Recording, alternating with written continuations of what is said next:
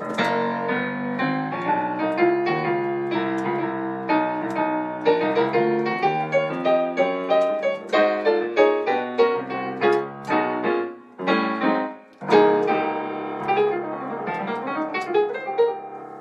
right. I'm back. Sorry. That's praise and worship.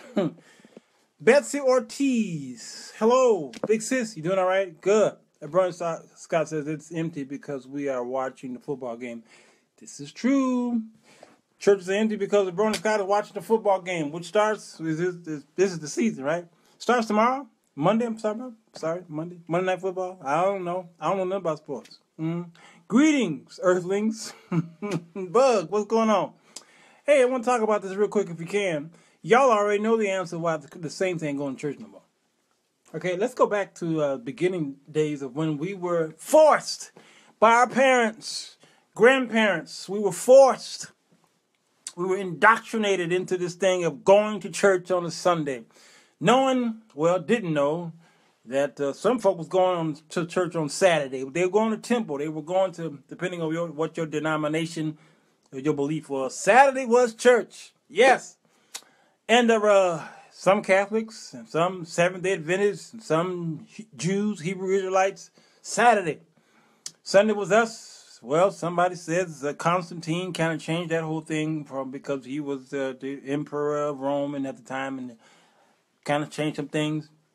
I really don't care. If y'all go on Saturday, I don't care if you go on Sunday. I just believe that you should worship somewhere. Although I believe that you should always observe the Sabbath. I do not believe in my heart of hearts that God got rid of the Sabbath. I do not believe as a Christian, as a Pentecostal man, that God got rid of the Sabbath. Because y'all say he got rid of all of the other laws in the Bible in the Old Testament. I do not believe it. So therefore, I believe that all men should worship God. Some men worship God in a building. Some men worship God in a church building. Some worship God in a house. They didn't have churches in the, not church buildings. There was the church. The church is us, not a building. So they worshipped him in a house. They went to Mary's house or somebody's house. Okay, and it was the man who was that locked up and had a vision. He was kind of sleeping. An angel woke him up and said, "Get up out of there." And the doors were open, and the man was walking through the street and started knocking on the house while they were in there having church. He started knocking on the door, and the woman came to the door, and she was like, "How you get out of jail? You're supposed to be dead. They're getting ready to kill you." And she closed the door behind her and went back and told him, "Hey, guess who was outside?" Yeah, it was a house. Okay? The saints of the first century church didn't put a lot of money, and they had all things in common. They didn't take all their money to put together to build a church building with that steeple on top, which is illegal. That steeple, y'all, that has some demonic. So if y'all got a steeple on top of your church, y'all go to the Sir Walter Jones show and I talk about that steeple on top of your church. You shouldn't be up there. Shouldn't be that. Okay, so in walked the Catholics and the others who decides we need to worship God in a house made by man's hands. Even though he says, I don't have to dwell in that no more. Because I dwell in a man's heart. This is the temple of God. We present our bodies as a living sacrifice, holy, acceptable to God. It's our reasonable service. All these things that we hear in the spiritual, because God says, I don't have to live and dwell in a temple anymore. Okay, so we began to build houses so that we could, church houses, so that we could house the many people who come together under one pastor or an apostle or an evangelist, what have you. 5-4 ministries operating. A couple hundred people come together. Where are we going to put them? Under a tree? Where are we going to put them? In the yard? Where it's raining and snowing? Where are we going to put them? It's hot outside. They need some air conditioning. Where are we going to put them? It's cold outside. They need some heat. So we put them in the building. Y'all called the place a church. I don't think that that's what God's intention was, for you to call the building a church. No, it's a house. We are the church, all right? Y'all calling the building a church. That's not God's intention. All right, So I believe in coming together. I believe in not forsaking the assemblies of each other together. I believe in coming together. Although when the Apostle Paul said that, there was a lot of persecution going on at the time, and they were running, and God and the Apostle Paul was encouraging them to come back together. Don't forsake the assembly, as some were doing, and so that y'all can be strengthened and inspired and hear the word of God. That's why he said y'all come together. All right? So we don't really have much persecution in America. That's another story. Betsy, I got to change my glasses because I can't see what y'all writing. I just can't do it. Yeah, Flower Bug, the steeple. That steeple that goes up like that right there and on top of y'all's churches. Stop putting that on top of the churches because I did that study on the steeple and it ain't pretty. I meant in that God will understand. Yeah. What did you say something above? Okay, you said because people are taking other things priority in this that God will understand. Yep. Yeah. So go ahead and worship on Saturday. That might be your Sabbath. Go ahead and worship on Wednesday. That might be your Sabbath. Because people can't decide whether Jesus died on a Friday or he died on a Sunday. Okay, I believe in my heart of heart it was probably a Wednesday or Thursday. But that's mine. You ain't got to take what I have. I believe Christ died on a Wednesday or Thursday. That's just the way it is. Okay. All right. But we fight over all this unnecessary stuff. So, Brother Scott said, Paul said that. I thought the person who wrote Hebrews said that. Well, Brother, I said Paul because we keep fighting over who wrote the book of Hebrews. We don't know if Paul did it or not, so I'm going to ascribe it to him, that statement for now, and we'll fight in the inbox later. Okay, Brother, got it? The Bible didn't say Paul said it, but we always say he did because he wrote most of the New Testament other than the ones that we know who wrote it, and we'll fight later on that, okay? Nevertheless, somebody said it, and somebody who we love and cherish, okay? Now, the people were forced to come to the churches, and the choirs would march in at the beginning of the service. We had choirs back then, believe it or not. Y'all killed the choir off, and then we had a sound. The black church had a sound,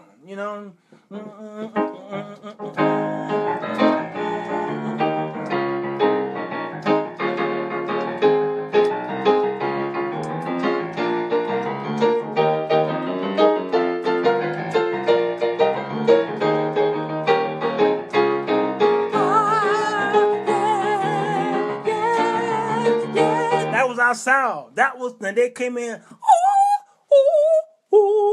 That was the sound. All right, the musicians was jamming, and the choir marched in with the robes and what have you, and they sang, and they didn't gyrate and do the bump and the twist and all the dances that y'all young millenniums are doing in church. No, that was forbidden. Absolutely not. And they clapped on time on the 2 and the 4.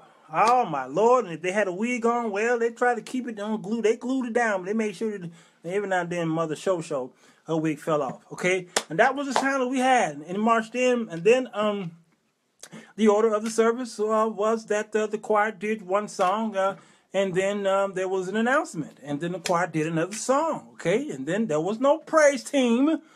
There was no praise dancers. There was no mime. There was no steppers team. Okay. None of all that. No siree. There was no CD players and all that stuff to play with, There was a cassette player in the back, but they used a cassette player to record the sermon, all right? And so, after the announcement, and the woman gets up and then, won't cry is the answer. He's the answer.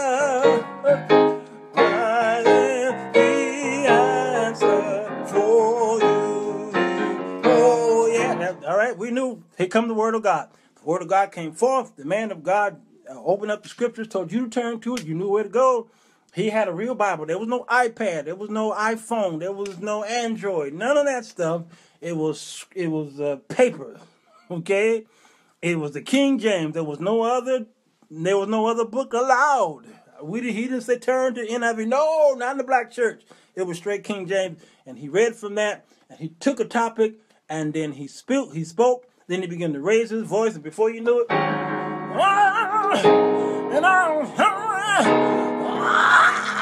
okay, he tuned up. We call close, all right? And he closed, and y'all went crazy. Then before you know it,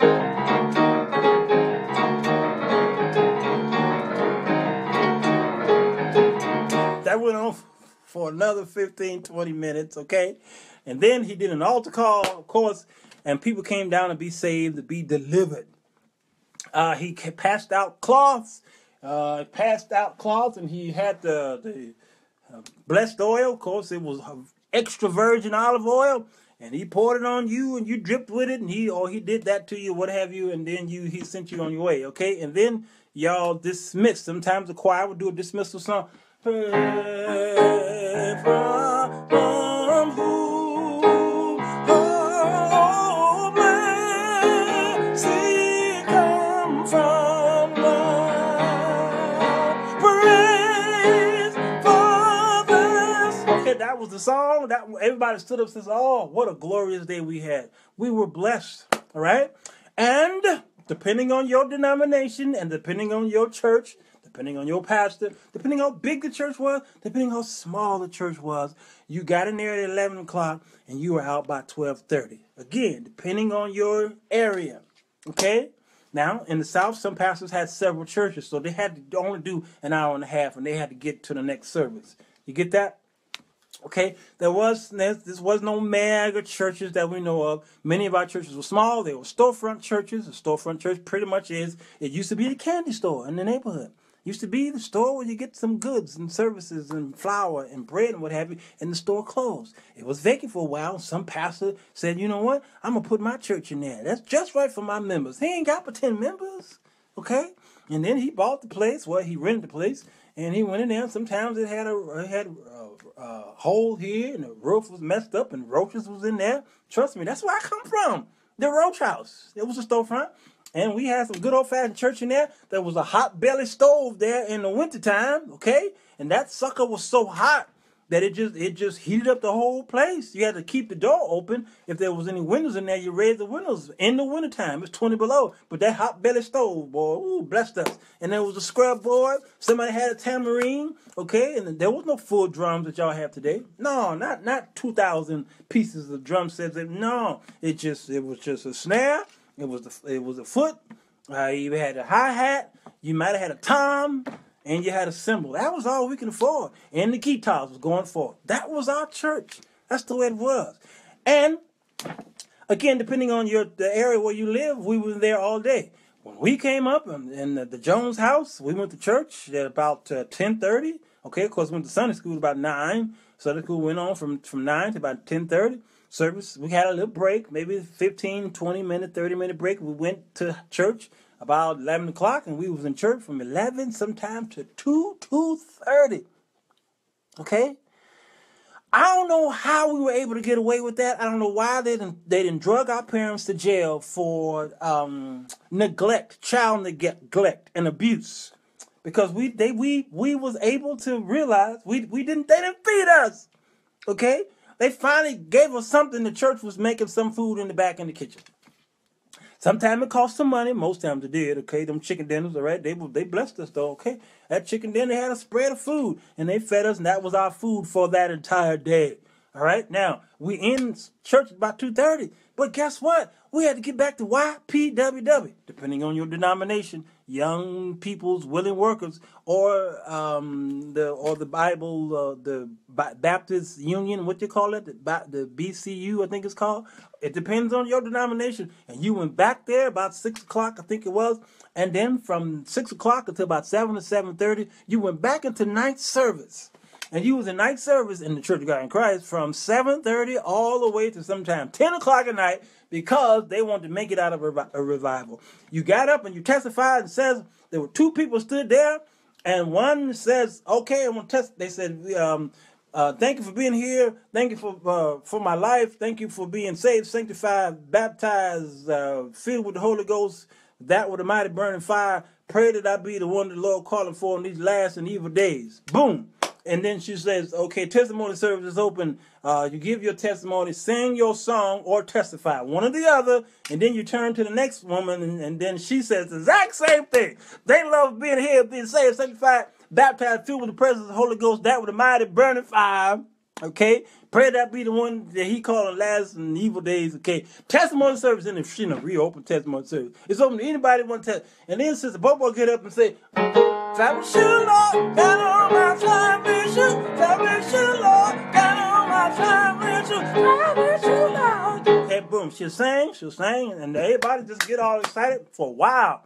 And then when she get through, she didn't understand the rules. It says you had to either sing or testify. You can't do them both. But she sang and she said, Saints, I got a testimony. Lord have mercy.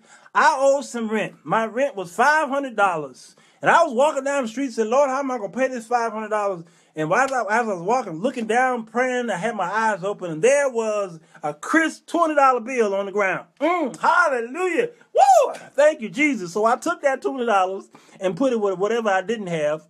And I almost had my rent.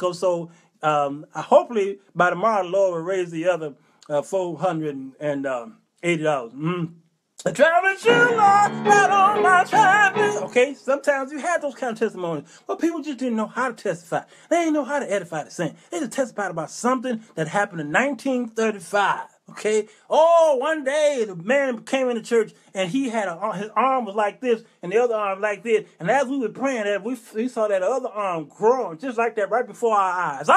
Traveling Sheila, got on. That was 1935. It hadn't happened since. Okay. That's the church. What I was used to. Then we got in the car. We all drove home. Well, we rode home. We were young. We fell asleep. We were tired. We were exhausted. This was a school night. I don't know why the police didn't just bust in these churches and say, this is child neglect. How you gonna have this man, these little boys, these little girls in church all day long? You fed them one time, okay? And now you keep them in church all day long and they sleep. So Monday morning comes, you know what happened? We in math class like this. Walter, huh? What's 1 + 1? 6? Okay, because we were in church all day. Didn't make no sense. Okay, so that's what church was back in the time that I come up, all right? But it was a happy time. We got along with each other. Yeah, our parents had some secrets. Our pastors had secrets. We didn't know about them. They kept their mouths shut, okay? The only reason why we know that we got a half brother over there and a half sister over there, and the sister Bobo had a couple of abortions and what have you. The only reason why we know that because there was some nosy folk in the family, all right? Grandmama told this stuff, all right? Or your mama's sister told your auntie and your crazy uncle, you know, he told y'all some stuff when you got older. Guess what? That boy, that right there, that ain't your brother. He belonged to Bobo over there because Bobo and your mama was in the basement during the service of 1949. Trust me, that's why we know. So our parents kept things quiet. On the down low, be quiet. Okay? So we were happy. We were getting saved and we tried to stay saved. We sure did. Oh my Lord, we were sanctified. I dressed like this when I went to high school. Dressed like this. Had a shirt and tie. Went to high school for 4 years. Dressed like they said, them brothers, them Jones brothers, they sanctified. No, but that's what the outward appearance was on our suits and what have you. But I was kissing and doing some nasty stuff in the gymnasium with some girls. So, you know, that's between me and y'all. Okay, y'all not going to tell my secrets, are you? That's the way church was. Okay, now, fast forward till today. We have been inundated with social media, with 24-hour cable. Because back then, it was Channel 5, Channel ABC. Well, for those of you who don't live in Chicago, it was NBC, ABC, CBS. Okay, it was that UHF channel at the bottom and that VHF at the top. Okay, that's the way it was. And it was Channel 2, Channel 5, Channel 7, Channel 11 as a PBS station. All right, and then you had to go to the top and start changing that number. They were numbers that were double numbers because you had to go to the other stations. All right. That's how you got to WTTW, not WTW. I'm sorry, Fox. There it was. Yeah. All right. So, but our TVs, that's all we could watch. We wasn't inundated with this other stuff. And everything went off at a certain time at 10:30. You know, that was it. I mean, Johnny Carson, and then the news after the news first, then Johnny Carson, then the late show, and then boop, your TV went boop. That was it for us. Everybody had to go to bed. Snow White. There was nothing on TV. You had to turn it off. That's just the way it was. Okay, I talked about this in my sermons. I talked about how sometimes when the knobs, the UHF or the VHF, it breaks off. So what you had to do was you had to go and get some wire pliers, okay, and turn it. That's how the channel stand. Okay? Because them suckers just broke off your black and white TV. And the antennas, they broke off too, so you wouldn't get a wire hanger. We talked about this in a sermon. Y'all, okay? You remember that? Okay? And so sometimes you had to use your brother. He had to stand there, okay? He had to hold it up while you sit there and watch Conjunction, Junction, what's your function?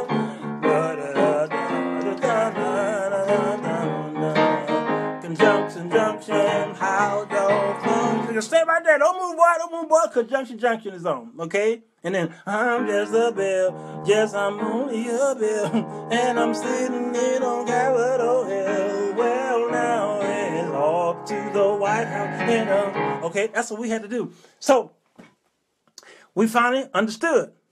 Lights out. Everybody had to go to bed. The night come when no man could work.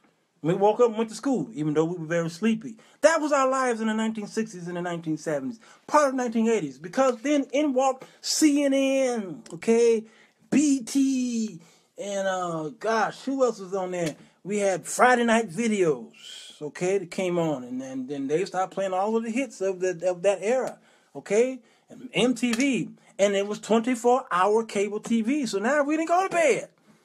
All right, and then in the 1990s, the IBM came on the scene, began to make these computers, and Apple and what have you.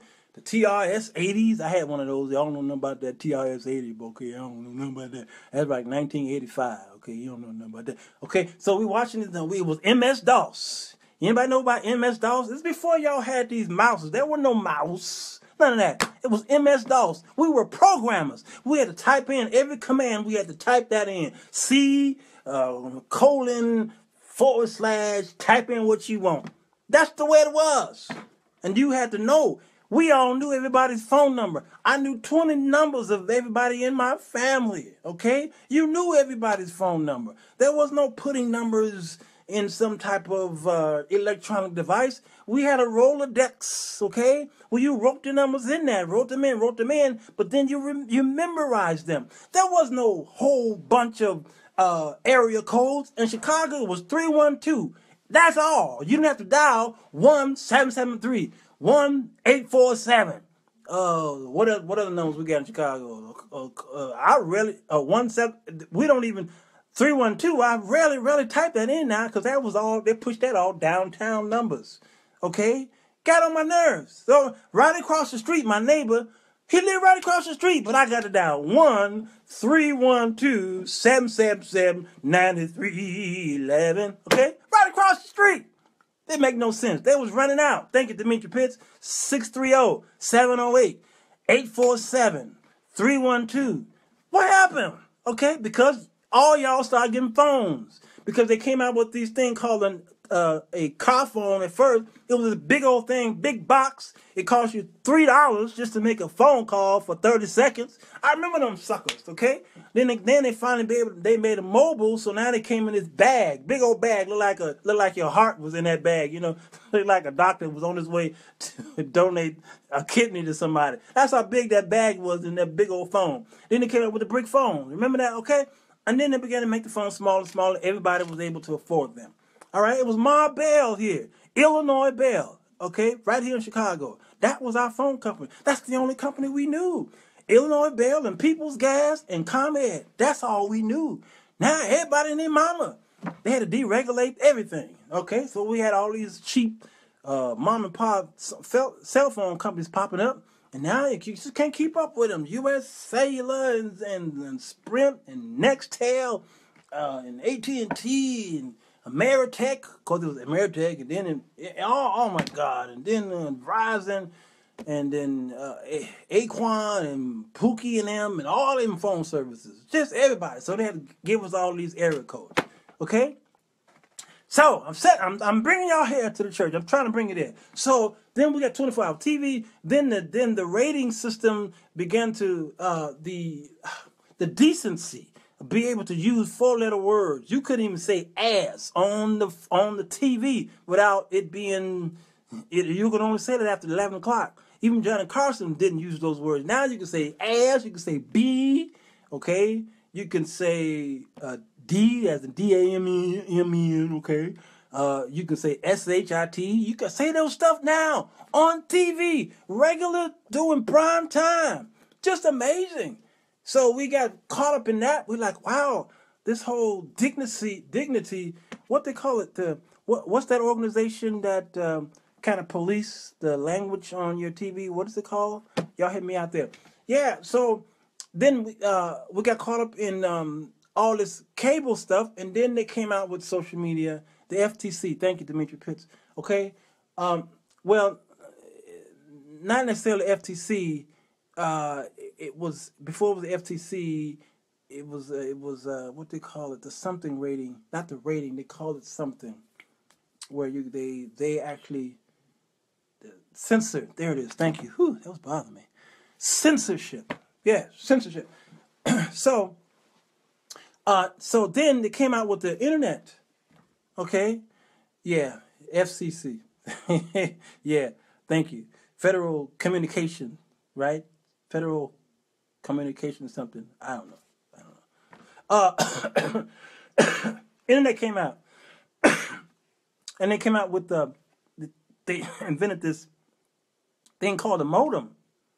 The modem, okay, and you dial up, you plug into your phone and go. You had to have a lot of patience then. Remember, you had to have a lot of patience because you sat there and waited. And it was, I remember it was CompuServe and Prodigy.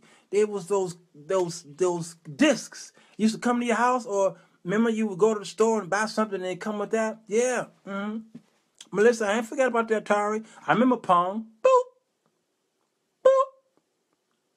Boop. That was excitement. Boop. All day long. Boop. That was us, man. That was boop. Okay, so it was Prodigy, it was CompuServe, and it was American Online. Remember that, y'all? Okay, Chris Bates at Federal Communications Commission. Thank you, Chris Bates. And then we put that thing in our computers. They were very slow. Okay, we had 1 gigabyte in our computers. If you had 1 gig in your computer, you had a lot of memory. We were like, there's no way I could never ever run out 1 gigabyte in my. Oh my God! Matter of fact, before it was 1 gigabyte, it was like 200 megs, and then they went up to 500 megabytes. You like, I got 500 megabytes in my IBM. Y'all need to recognize. I paid $1,500 for an IBM computer with 500 megabytes in it. I was on top of the world, not realizing that only about 4 months from now, that same computer gonna be like $800, $600, okay? And it's gonna be 800 megs. All right? Y'all use 800 megs right now just to watch a YouTube video. Come on. And so that's what it was back then. And you have to wait patiently. Then it says, welcome, you've got mail. You're like, oh my God, I got mail. Yes, somebody's thinking about me. And you go in there and you couldn't wait. And there it was. There's your mail sitting there. As usually from somebody from AOL says, hey, welcome to AOL. You're like, really? That's my mail? Really? Really? And then, and there it was. And you're reading the mail, and so exciting. But then it was kind of slow because somebody in the other room picked up the phone and said, click, click, click, click. They're dialing. And before you knew it, you lost your connection. You're like, Ma, I'm on the internet. What? I'm on the internet. And then you have to wait all over again, sign back on it. Boop. Welcome. You've got mail. You're like, Ma, don't get on the phone for about 30 more minutes. Okay? That's the way it was. And then you go in there and typing in stuff. There was no video. You didn't have enough room. You didn't have enough memory to watch videos. So everything was text. Okay? So you had to put in your CD, your DVD player. I mean, it was a CD.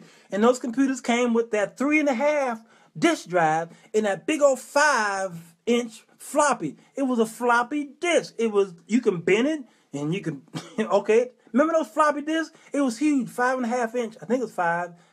Okay, you put that in there and then you close the door. All right, it had a shutter on it, and then you could hear it reading like a record player. You hear it reading. Remember those? And then they had the 3.5. Those were, oh man, those were hard, man. Those things like that, they were fast and on point. Okay, because we had VHS, and then we had Betamax. Betamax was the highest quality. You get about 2 hours, but you're going to get some high quality. VHS was 6 hours long. Ooh, wasn't the greatest quality, but man, you're going to get 6 hours of good programming. Okay, that's the way the computers was. All right, they came out with 300 baud rate that card that you can put in your computer. Then they went up to 1,200 baud rate. Okay, then it took you up to 2,000 baud rate, 3,000 baud. Then it went to 54K. Wow, 54K. That is a lot of fast download connection to your phone speed. 54K. Boom, you got mail. Woohoo! I got mail. I got on. It only took me 4 minutes to get online. 54K was the bomb. All right? And then they offered us 1 gigabyte. We're like, 1 gigabyte? There is no way on earth and in heaven I will ever use up 1 gigabyte. That can never happen. All right? Then they came out with these flat screens, and we was in the money then. Flat screen TVs, color. Woo! That bit rate was just bad. You know what I'm saying? So then in walked Google, and then when YouTube came on scene, Google bought YouTube, and now they all got the same search engine. And we had Yahoo, okay, and then we had InfoSeek and all these search engines that you couldn't name, Excite.com, and gosh, yeah, I'm telling my age. Oh, we had all these search engines, all right. And then in walked MySpace. Oh, MySpace. MySpace was a place where everybody just hung out. MySpace, that's my place to go. And the church was like, y'all stay away from this stuff. The church did the same thing with MySpace as they did with the TV. They said, that's the boob box. Don't nobody need to be watching that thing. It's the devil's box. And you're going to get swapped up in that thing. Okay? Don't watch the boob box. And it hurt some of the people because before you knew it, that boob box became the ministry for many of you. Apostle R.D. Hinton and Reverend Schambach and gosh, A.R. Allen and all these people made their ministry shine through that boob box, okay? Because all they were looking for it was radio. That's what your broadcast was on. But when you got on the what's called access cable TV access, oh my goodness. And a lot of it was free of charge. That was the greatest invention yet. MySpace came on scene, and everybody was adding everybody in MySpace. And the church said, that's the devil. Don't y'all go on there. And before you knew it, the Church of God in Christ had a MySpace page. After they told you all it was the devil, but then when they realized there was some money that could be made and some connection that could be made and all this stuff, and they said, okay. So the Church of God in Christ came on MySpace. Then all you old folk realized that your young people was on this thing called Facebook. What? A book of a face? Face what? What's that all about? Don't worry about it. The kids, that was their only private party. And y'all like, nope, I'm going to bust this party up. So y'all start signing on Facebook in 2007. Y'all just start signing in 2008. More y'all jumped on. Even I jumped on in 2008. And my kids were like, well, gotta go. Feet don't fail me now. Dad is on Facebook. Shoot. They gone. They went over there to them other places where you can only get a video for about 3 seconds. They went over there to them people. Okay, them Instas, Grams, and all those other people, and them Twitter cats. Okay, so all the old people went on Facebook. That's where y'all all hanging out right now. My mama and grandmama on Facebook. So I knew I should have left a long time ago. Okay, there we are, Facebook, inundated with all these posts. See, my mama just joined right there, Evelyn Jones. Lord, I done spoke up the angel. Okay, and there it was. So now, I went all the way around the corner and back again. It took me 35 minutes to get to why is it that the churches are empty today. It's because we are distracted. Back then, it was a simple time in the 60s and the 70s, okay? It was a simple...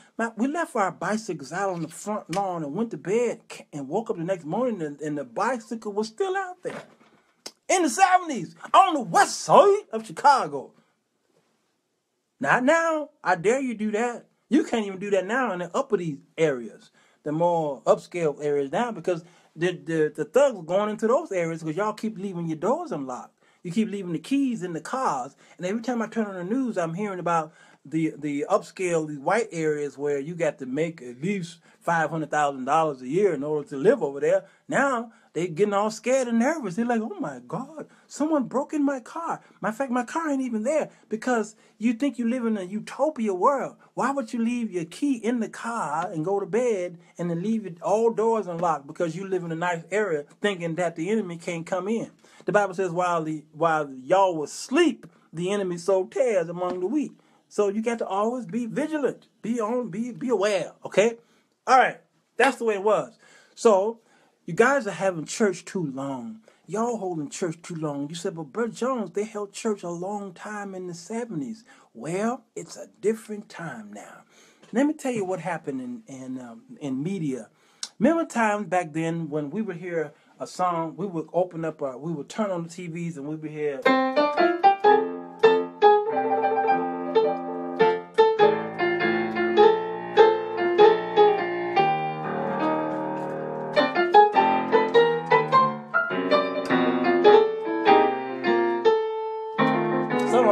Okay, we would hear Archie, all right? And guess what? They played the entire thing.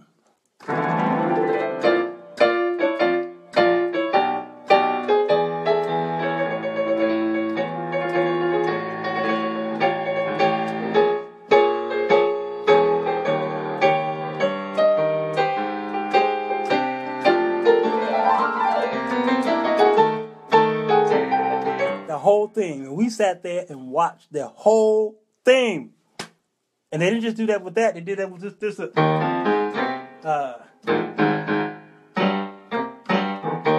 me see. What is it? What else I got?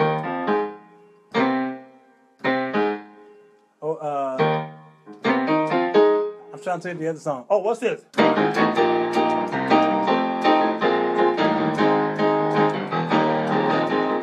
Just looking out on the window, watching They played the whole song.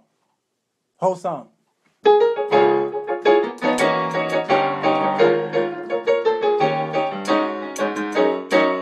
Okay? Whole song.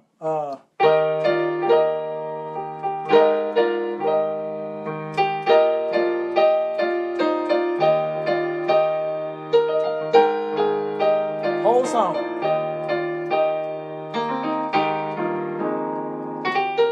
Whole song. And you sat there and sometimes the song was 1 minute to 1 minute and a half. Okay? Why? Because the people of that time were very patient and they knew it.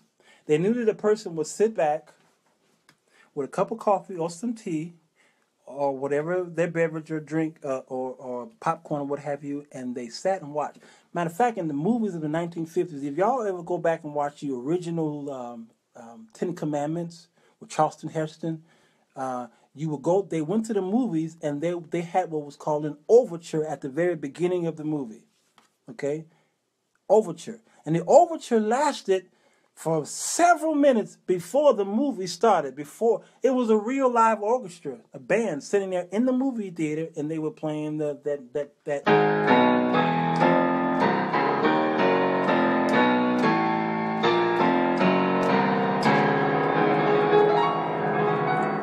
That was it. And then the movie came on. And guess what? The movie had what's called an intermission. I'm not talking about a stage play. I'm talking about the movie theater where you sat there and had popcorn. Because they knew those people were very patient. They wasn't in a hurry like we are and rushed to do everything. That's the way it was. An intermission. And that movie lasted for like 4 or 5 hours. Go see the movie called Going with the Wind. Same way. The overture at the beginning.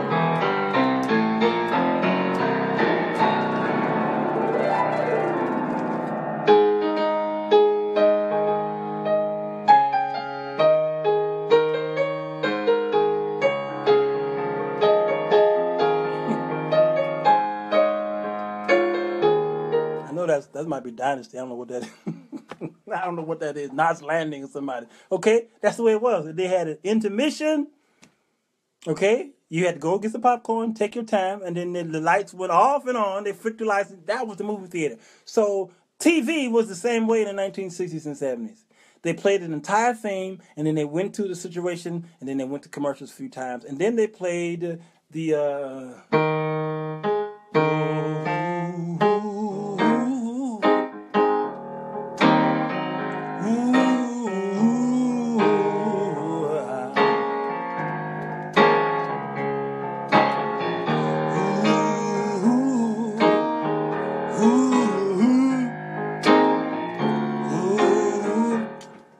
You were patient. You sat there and you waited. Then what happened was the producers of these movies, the movie producers and the TV producers, NBC, CBS, and all of these, the Columbia and all these guys, they realized that we're not as patient as our fathers were. This is not your father's Oldsmobile. So what happened was they began to stop playing the entire theme song at the beginning. That's why what they started doing was they wouldn't even give you the theme song at the beginning. What they did was they'll say the Cosby Show at 7:00, and then boom, in walk the Cosby Show. No theme song. Somebody's saying something. They go into their little situation. Hey, honey. Hey, baby. And where's the kids? Yada, yada, yada. And then somebody says something funny. And then, boom.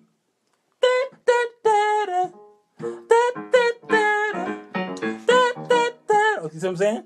They never used to do that. They went right to the situation because they realized, y'all don't have no time.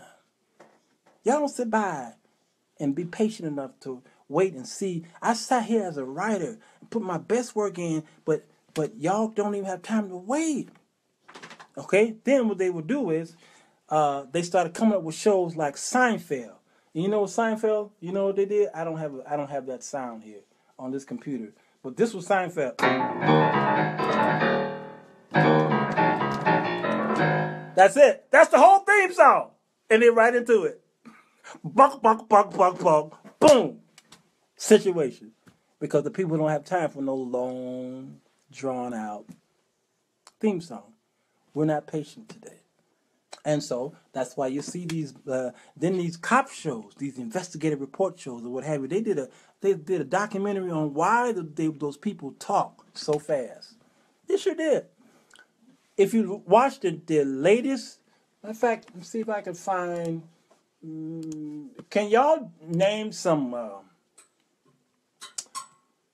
cop shows today? Maybe some investigative report shows today. Okay. Well, these cop shows, Law and Order. These are some of the stuff that popped up on CSI Crime Scene Investigation. Of course, Law and Order got a whole bunch of them. You know, Miami Vice back in the day. You know, even Hawaii Five-0 and Rockford Files, Starsky and Hutch, they all play full theme songs, but not NCIS and not all these other ones. The Closer. Okay, watch these. Okay. CSI New York, the Mentalist. When you watch these shows, Cold Case, okay, pay close attention to them when they come on. CSI Cyber, New York Undercover. When you watch them, watch how they talk. It's real fast. And I said, why do they talk like that? T.J. Hooker, Murder in the First, Xavier the Inky, Criminal Minds, okay? They talk really fast. And I often wonder why they going like this, like that, and then they go to something else and they go in the room and everybody's talking like, because you know why? Because the advertisers need their time. Monk, Melissa, was one of my favorites.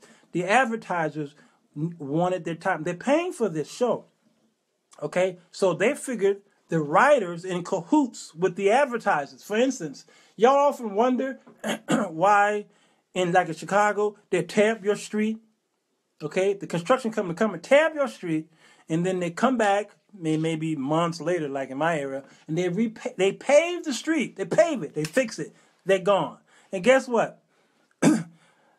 Next summer, or maybe sometime sooner than that, they come back and tear up your street. He said, they just fixed this thing. I mean, they busted it up and put new concrete down, and then they come back and redig. Because some people feel that they're in cahoots. They got to keep the people working, so they go back and tear up and then use an excuse like, we got to put another pipe over here. Ain't lying. So what happened was, they said that the writers began to tell the actors, talk fast. Because we got to get to a commercial as fast as we can, get as many commercials in. Number two, the people don't have time to sit around and wait. I'm a preacher. It's taken me a long time to get to the point, isn't it? So church is a place where people are not patient anymore. So you can't be thinking like your grandmama and granddaddy did when he had the church. The church is not your father's Oldsmobile. You cannot be having 3 and 4 hour services anymore. You can't do it. The people are impatient. And matter of fact, their patience lasts about 8 minutes, is what I saw in a news the other day. Their patience is about 8 minutes. So if you've got a 30-minute sermon prepared and you got point A, point B, point C, 5-point, 10-point bulletins and all this stuff, you're going to lose them in the first 8 to 10 minutes. They gone. Except you really bring some stuff that makes them really think. You got to bring in some sensationalism. Okay, because people don't want to hear no simple sermons. That's why the preacher try to get ready to close. He tuned up because he know, oh, okay, now the man is preaching because he did this. And then they say, now he preaching. But if he talk like I'm doing right now, many of you who are church-minded would say, he ain't preach. He ain't do nothing but talk. But what I just did here in the, how many minutes of it? In the 47 minutes, I just taught one of my best sermons ever. But if I do this, and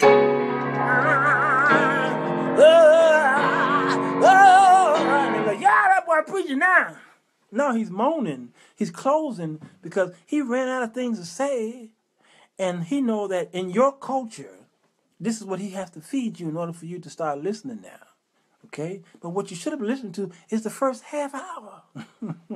But you don't have the patience. So people are emptying your churches because y'all hold church too long. Y'all holding people captive. And the police need to come in there and bust up. Not the police. Actually, it's the fire department.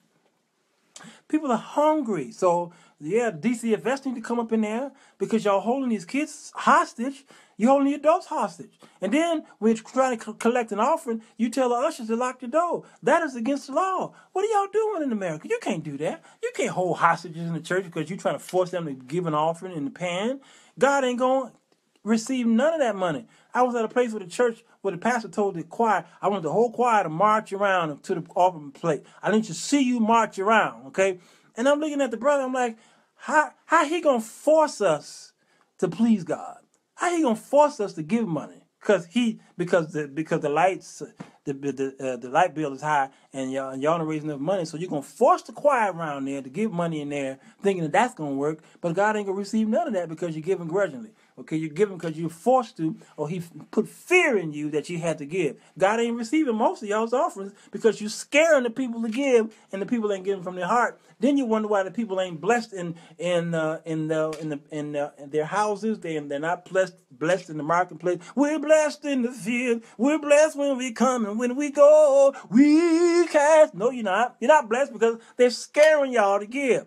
So people ain't coming because I ain't got no money this week. So tomorrow is Sunday. So because I ain't got no money, I'm going to go to church. Maybe I'm going to go to church when I think that offering is done.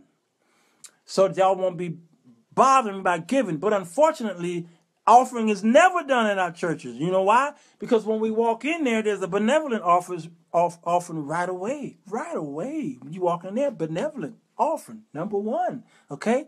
And then so you might miss that offering, but you're going to sit there and you get there after the benevolent offering. Well, the choir going to sing, and then they might be a sermonic solo, depending on how your church is. Some people raise offerings before the pastor preach. That's the way it used to be, not no more. Okay, so now you got to give in a general offering. Okay, then some churches have a third offering. That's the tithe. The tithe is a separate offering. You're like, who do that? Who do that? I ain't saying no names. I'm just telling you. I've been in this game for 40. Well, I'm 50 now. But I've been in the game, I say, for about 37 years, okay? There's a benevolent offering. There is a tithe offering separately, tithe by itself, all right? Then there's a general offering after the speaker, okay? And then there's a fourth offering. You know what that fourth offering is? The fourth offering is the monies that we need to raise to reach the $5,000 we need to raise every week. We didn't reach that in the 3 offering. And this first offering don't count because that goes to the benevolent. That's the people who need it, the poor, the widows and the orphans and the strangers, as the Bible says, and those in your churches who just can't pay their rent and the lights got shut off. That's what that offering, okay? Sometimes that offering right there gets mixed in with the general offering, which if the government come down and up in there, because, y'all are sharing They gave y'all a 501c3, so the government really got their hands in y'all churches. Everybody trying to get that 501c3, you don't realize the government got you. All right, so that benevolent, they look in your books and you realize that benevolent is being mixed in with the general offering and then going to ComEd. Y'all can get in trouble for that because that's supposed to be allocated. That's misappropriation of funds. That's supposed to go to the poor. And then you said it's going to the poor, and you put it in the general offering, and God's going to get you for that because it never goes to the poor in some of your cases. Yes, I said that. I've been in this game a long time. So that's the first offering. Second one is the tithe. Next one is the general offering. The fourth one is you got a guest speaker there, and you need to raise another offering for him. I know how the black church works. I've been blickety black all my life. That's how it works. Okay? Shackled to the government, Tim Harris says. I know.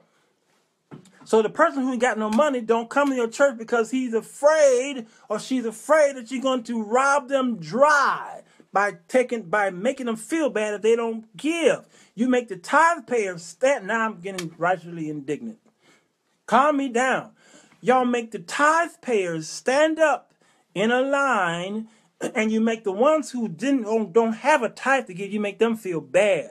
You make them feel horrible. You send them to hell. You tell them they're being cursed with a curse. You make them feel bad, okay? And the person who got their tithe this week, they so proud. They so godly proud they got their offering, and they standing so high. They raise it so high. Woo! They say amen the loudest that week that they got their tithe. Next week, they're not paying any tithe, so they like in the cuff. They like this. Ooh, Lord. Sometimes they stand up anyway because they say, oh, I paid mine last week, but I need to show that I do faithfully pay my tithe. And then there's that 20% in y'all churches who don't pay a tithe. They can't afford to pay a tithe.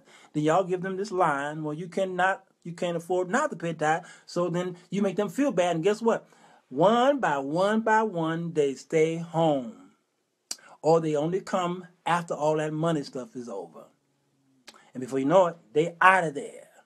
So the people come to church and they get bullied because they're not able to give the money to whatever. They get bullied because the ushers bullied them, made them feel horrible. The ushers got this look on their face. They're like, go sit down. Take that gum out your mouth. Get off your phone. Stop passing notes. I told you to sit right there. Okay? And now they're like, where am I? Is this the police office? What is this? Okay? And so then, if they can get past the mean usher, then they got to sit there, and then he gets browbeated by the pastor who's ever up there. The praise and worshiper beats you up because it's get on your feet. I said get on your feet. You need to praise the Lord. You don't. Why you sitting down, young man back there? Young man, what's your name? Walter. Get up. God been good to you. Get on your black feet. Now praise the Lord. Come on. Come on. I said, clap your hands. So we sit there like, we scared. We don't want to come to your church because the praise and worshiper, he make me scared. Mufasa. Okay? So he beat me up. But when he got through, this is what I used to see in these praise and worshipers. When they get through beating you up, they sit down. And then you don't hear from them after that. Matter of fact, when I was part of a band where when he got through beating y'all up, the praise and worshiper, what he did was, when it came time for the word, you found him not in the sanctuary. No, not one. That fool was found somewhere outside. He was either sitting out there on his phone, on Facebook or something like that. He in the back, in the kitchen area, flirting with somebody with the kitchen staff. He's somewhere. He in the car, listening to WGCI. Oh, he ain't in the sanctuary. And if he in there, he ain't paying attention to what's going on. Now, he get mad at y'all. He beat y'all up because you didn't get with him. Okay? And then when the word come forth, he ain't involved. And it's like some of the pastors, some of the preachers, some of the guest speakers come there. The pastor make him sit in the office. While y'all out there praising the Lord, he don't want to be a part of y'all. Now, what is this organization? So the people ain't coming to y'all's church because they're tired of this wild and out. You talking about girls going wild? The church done gone wild. Y'all done going wild. So then, y'all decided to implement praise and worship, not praise and worship, but the praise dancers, okay? So what you do is, everybody in their mom don't want to be a praise dancer, and you say, okay, no problem. No vet. You didn't pray. You didn't take them through a process of finding out if they even saved. So you say, we're going to praise dance this week. And then these chicks walking there with these leotards, okay? And they leotard it, okay? And the Lord bless them because they got boobs, all right? These little 14, 15-year-old girls, okay? The Lord bless them. They're coming into their own early in life. Well, praise God. Cover up. Tell your mama, teach your daddy, tell them, y'all, instruct them to tell your kids, okay, you're 14, but you look like you're 21. That's why these preachers are going to jail, because they're thinking, these girls are saying, I'm 19. Mm-hmm. You are? Well, come here, girl, coming to my house. And these preachers now, you see him on Facebook or you see him on Google with this picture. That's his mugshot. Because he done molested the girl. She's 14. He said, she told me she was 19. Well, fool, why are you even sleeping with the girl? You married.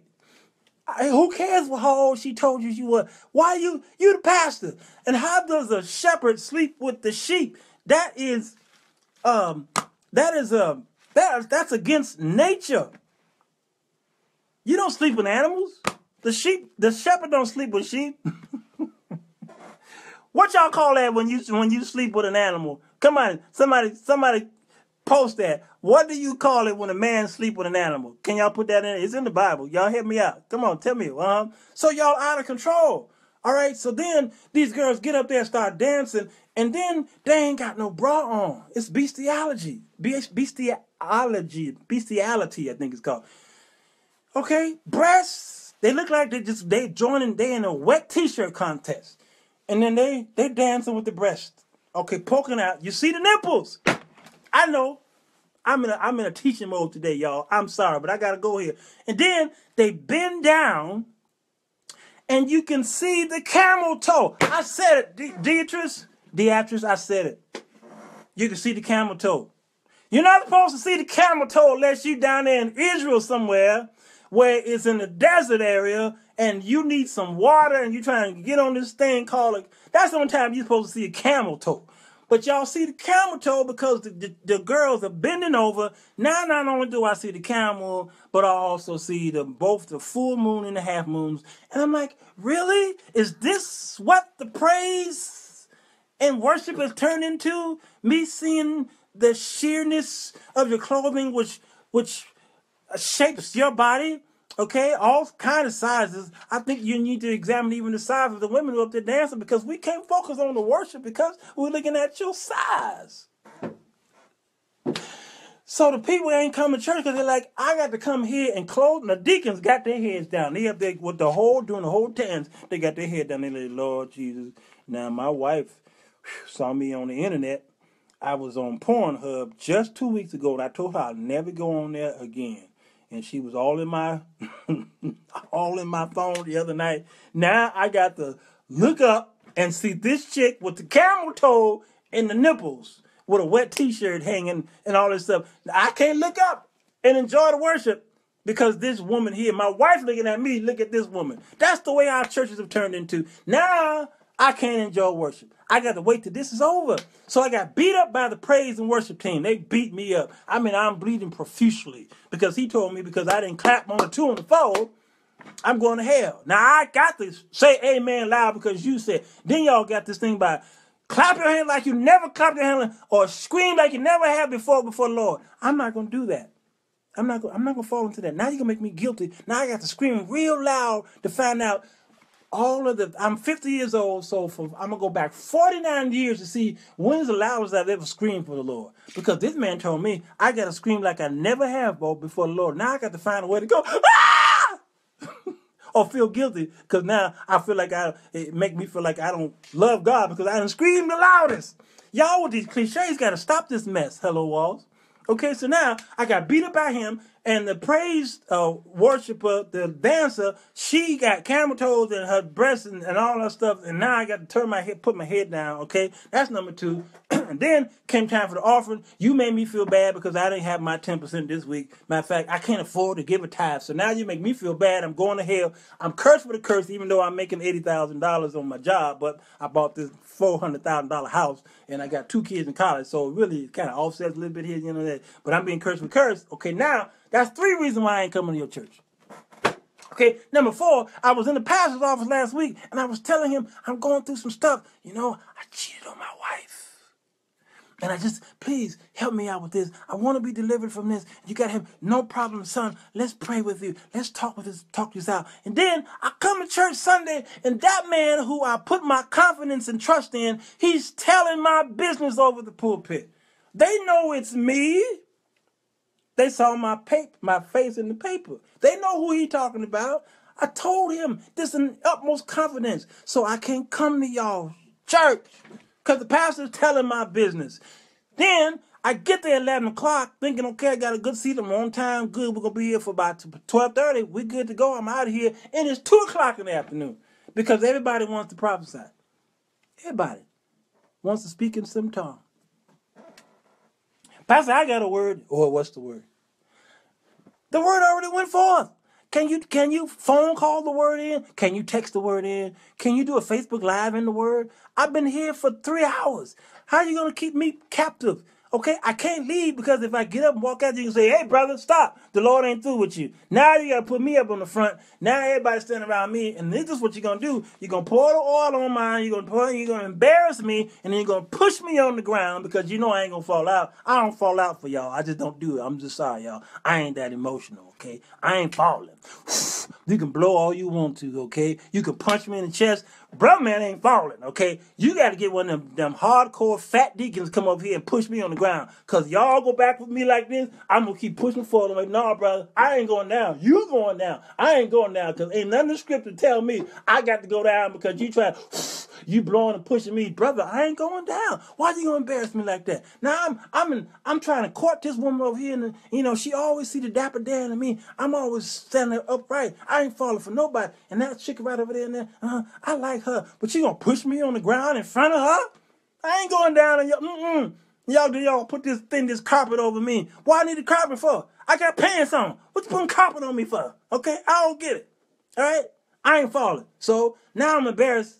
All right, so that's 5 reasons why I ain't coming to y'all's churches. All right, now you hold too long, and then you embarrass me when I'm trying to get out of here. And there's the usher you put on the back door because you told me, the brother, don't let nobody out of here because he got an offering that I got to take his last dollar. Now they locked the door. Now I got to call the fire department. Yeah. Can I get the fire department on the phone? Yeah, who is this? Well, this is me. I'm in the church. Black folks keeping me hostage, and I don't understand why ain't nobody called 911 yet because they want my last dollar. And this fool here at the door right here, he won't let me out. What's that all about? Fire department won't come because they figure, well, you can leave when you want to. Okay, and then last but not least, here come the dismissal, and then you tell me I can't leave there because you didn't speak over my life with dismissal prayer. Where are y'all getting this stuff from? What happened to all the other people who left early because they just had to go? Are they in trouble now because you didn't speak a dismissal prayer over them? Huh? Yeah. Why do y'all do this? Where? So that means to tell me I can't be blessed unless you speak a dismissal prayer over me. Who did God give you all that power over me? So now all week long, because I left early, something's gonna happen to me. I'm about to be in trouble. My light's gonna get shut off. I literally heard this come out of y'all's mouth. That my light's gonna get shut off. I'm gonna get a flat tire. Let's see, I'm gonna have a car accident. Somebody in my house gonna get sick. Okay, all this stuff because I didn't do what y'all told me to do in church. I lift my hands to this foolishness and say, y'all gotta stop this. That's why ain't nobody coming to y'all's churches. They cleared out the old. They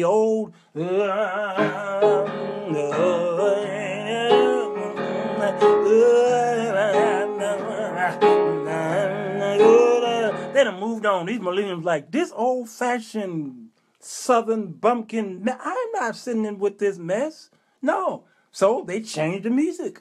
And then y'all couldn't put up with it. And so they left. They went over to the new church that's popping up around your cities and towns. They're just flowing in there by the leaps and bounds. And what they're doing is they're borrowing music from CCM, the styles of CCM. That's why now our African-American brothers and sisters are singing songs from the whites had it a long time. White folk had that music. Praise and worship a long time. We abandoned our own music. We have abandoned our identity. We don't know our sound anymore. We don't go to when you go. I'm not telling y'all this, okay? I keep telling y'all. You don't have to go to the jazz clubs and the blues clubs. I go there to check out stuff for y'all, so let me do it, okay? Okay, but if you walk into a jazz club and a blues club, it's lily white. Y'all abandoned that. You go into places where it used to be us. Nope, no more. You drive up and down. My radio station is in Bronzeville. You drive up and down there now. It used to be black businesses lined up and down there. Every block there was a black. Nope. They're closing the doors. Y'all stop visiting these places. I went to one of the greatest restaurants. I think it was called Blue 47. I think it was on 47th and King Drive. It was probably black or white. It was one of the greatest restaurant experiences that I had ever had. This was in 2006, I think it was. 2006, 2007. I went to my neighborhood, Bronzeville. Blue 47, I think it's called, 47 King Drive. I walked in there, and it was immaculate. It was so clean, you could eat off the floor, and the menu was just amazing. And, of course, the food, it was a little costly for that area. I didn't care. If it cost $100, I didn't care. It was in my neighborhood, and the waiters and the waitresses, they had their uniforms and they had the towel there, and they were so cordial. And they had what's the person who meets you there? What they call the person who meets you at the front of that, and he's the one that takes you to. He's not the waiter, but he's the whatever you call him. Okay, and they had one of those, and it was so immaculate in that place, and the food was extraordinary. I said, oh my God, this is in my neighborhood. Never knew that.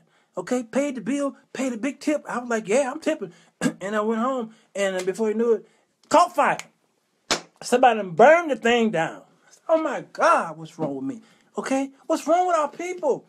And so there we go again. So we have abandoned, not the greeter, Charlie Harris. His name is not a greeter, even though he is a greeter. He has a name.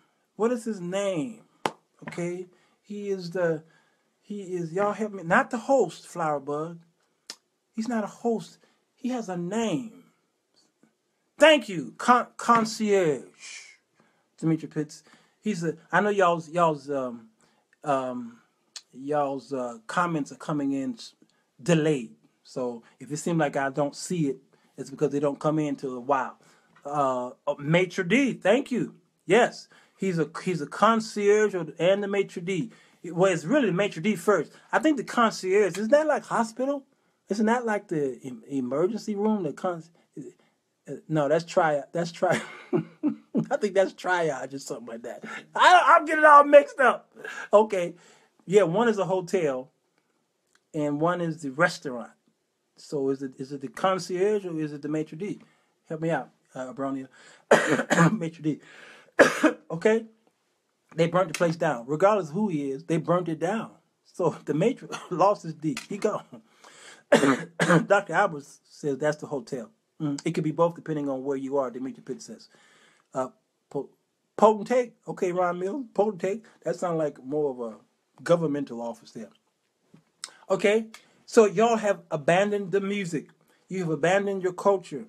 You have abandoned your food. So now, if you ask the average African American what they like to eat, you know what they will say? I like Chinese. I like Italian. I like Mexican. I like Puerto Rican. I like Greek. And then lastly, he'll say, I like soul food. You say, what kind of music you like to listen to? Okay. If you're Christian, he'll say, I love CCM. If you go into their car, if you listen to their iPods, iPads, whatever music, wherever they store their music, you will hear CCM. The praise and worship is filled with contemporary Christian music, CCM. Y'all say, what's CCM? That's usually relegated to the whites, or it's pop music from usually the music you hear on your pop radio. Not black, but white.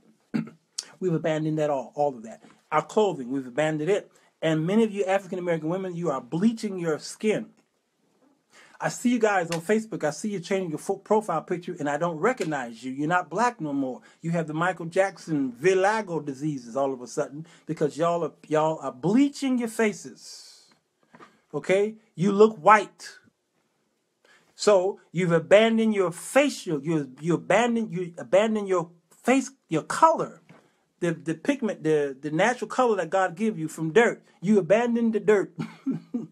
Okay? I done lost count. Is that number 5 or 6? And then number 7, you've abandoned your hair. Y'all are pressing, you're buying hair now. Okay, it used to be the pressing, the ironing and all that stuff. And I know that's bad for your hair. So some of that needed to be abandoned. But now what you've done is you abandoned the natural look and you're putting stuff in your hair where now you don't look like what y'all looked like back in the day. You look more like your white brothers and sisters. Some of y'all want to look like Indians. Some of you want to look like some of you are in love with the Hispanics. So you try to make your hair look like that. Flowing, wavy stuff that you see in some of the movies that we have and some of the soap operas and what have you. You want to look white. So you abandon your skin color. You abandon your hair. You're buying extensions and you're buying tractions or whatever y'all call that stuff. And you're just buying stuff. So then you abandon your eyes. God made you with brown and black eyes. He made you, some of you, of course, have some other color in there. But what you've done is you decide, you don't need contacts. You don't wear glasses. But you want to look like other people. So what did you do? You went down there and you bought you some contact or some color lenses to put in your eyes because you don't want to look like you. What's wrong with us? We've abandoned our eyes. That's right, Albus. He said this natural stuff ain't working for everybody. Yes, I shifted this subject. I shifted it. I have to shift it because I'm here and I probably never see y'all again. Okay? So you abandon your face, you abandon your hair, you abandon your eyes, and then y'all abandoning your nose. I got a fat, big nose right here. Better to smell you with, my dear. Okay? I got a big nose here. And I was so embarrassed with this nose all my youth. Okay? They said, you got a big nose. You got a big head, you got a big nose. And I just hated to take pictures. Or I just couldn't stand to see myself. And they big nose, big nose, big nose. And I said, man, God, I wish you could do something for me. And then I start seeing the pictures on TV about what I would see black women lusting after these heartthrobs, these men. Many of these men are they're married. So you women putting all these pictures on Facebook of these men that y'all saying they're heartthrobs. They married. Y'all lusting after married men. What's wrong with you black women? Why are y'all lusting after married black men? Huh? Just because they're in Hollywood, leave Denzel alone. We ain't jealous of Denzel, but the man is married. Why y'all lusting after a married man? Anyway, so I used to say, God, do something with this. And the devil told me to go down there and get surgery and get a nose reduction. Yes! I'm saying, I was getting ready to do something stupid like that. Getting ready to abandon what God has given me, okay? So now y'all getting these type of lifts and shapes and reconstruction so that you can look like them. You've abandoned everything that God has given you. Yes, you have. Okay? So now when a person look at you, they can't find your beginnings. They don't know where your beginnings are. They don't know it. Are you black? Yeah, I'm black. No, you ain't black. Why you gonna tell me I ain't black? Because that ain't your nose, that ain't your skin, that ain't your eyes, that ain't your hair. Why are you eating Hispanic food? Why are you listening to CCM? Okay? You abandon everything. So now you are strange. You're a stranger in your own territory. And Hispanics are the same from the time they were discovered until now. They've always been, they never intermingle with the other cultures. On Sunday, it took me 2 hours to get home, and it's usually a 20-minute trip. You know why? Because I made a mistake and made a left turn in a Hispanic neighborhood. And every time I go up in there, they celebrating, guess who? They celebrating themselves. Pilsen, y'all know the area. Humble Park, y'all know the area. Go up and down the south side on Pulaski Avenue and Western Avenue. Y'all know the area. They always celebrating themselves, even though it ain't a holiday for them.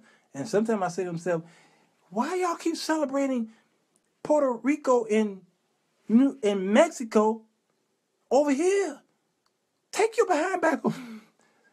It's taking me 2 hours to get home, and you waving the Mexican flag in America, and I'm trying to get home. Go back to Mexico and wave that flag. Okay, I didn't say that loud, but I did. But I had the windows rolled up because I didn't want nobody cutting me. Okay, am I being racist today?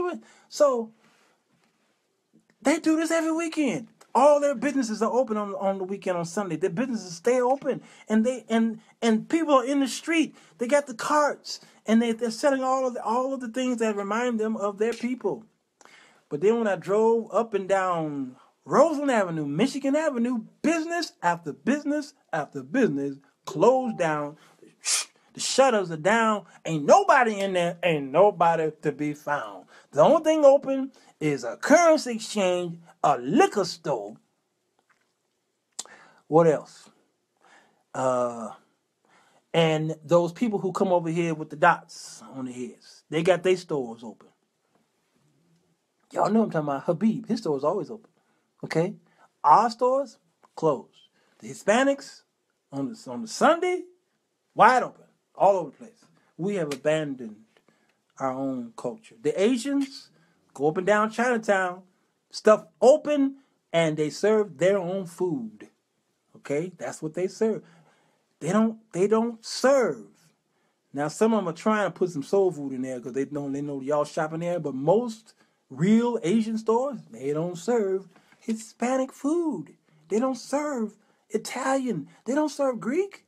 They serve Chinese food. Period. They might put a fry in there because y'all keep walking up in there. Yeah.